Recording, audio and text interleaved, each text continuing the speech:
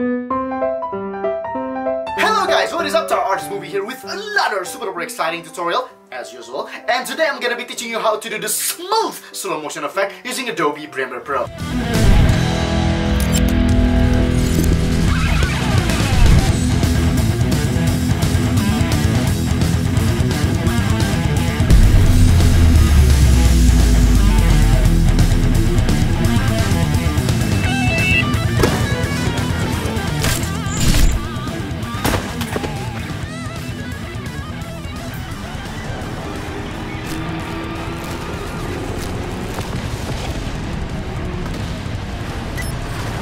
Advised. Swarm inbound. This is Anderson responding to your Mayday call. Standing by for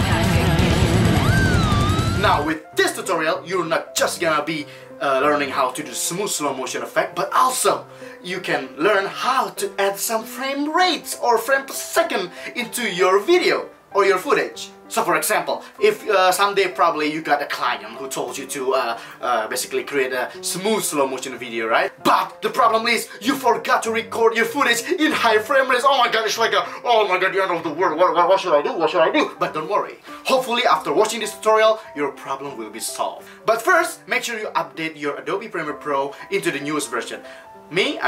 Currently I'm using Adobe Premiere Pro CC 2015, so I don't want to read comments like, "Oh Tara, I don't have this effect, where's the effect?" What version of Premiere Pro you have? Adobe Premiere Pro CS2?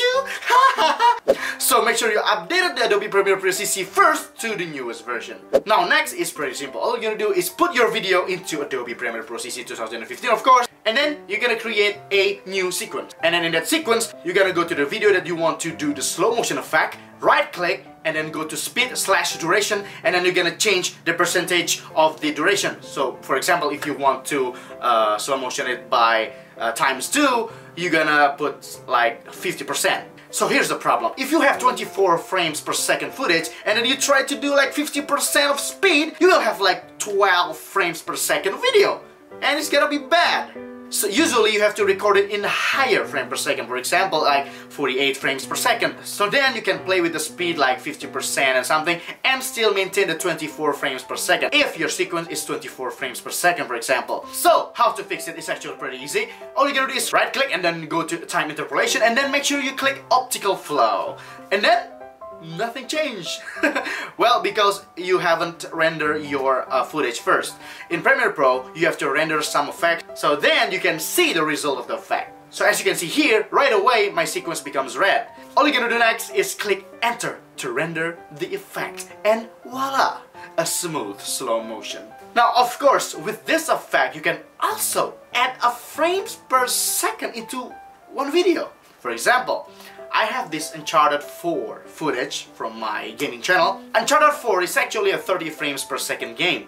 But if you want to add some frames per second, for example, if you want to make it like 60 frames per second, it's actually pretty easy too. All you gotta do is create the sequence and make sure it's 60 frames per second for the sequence, and then you put the 30 frames per second video into that sequence. Make sure you don't change anything, and then right click and go to time interpolation, and then make sure you click optical flow. The same thing will happen. It becomes red and blah blah blah. All you gotta do is of course hit enter to render the effects, and boom boom bam boom boom, you now have 60 frames per second. Now this is gonna be useful if, like for example, like I said in the beginning, if you forgot to record your footage in high frame rates.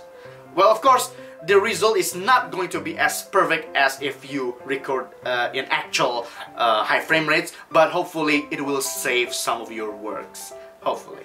Alright guys, so that's it. That's how you do the smooth slow motion effect, and also how to add some frame per second into your footage. I hope you find this tutorial useful, as usual. And also thank you for liking and sharing this video, and also for subscribing, of course. And see you in the next cool videos and tutorials. Tara Arts out.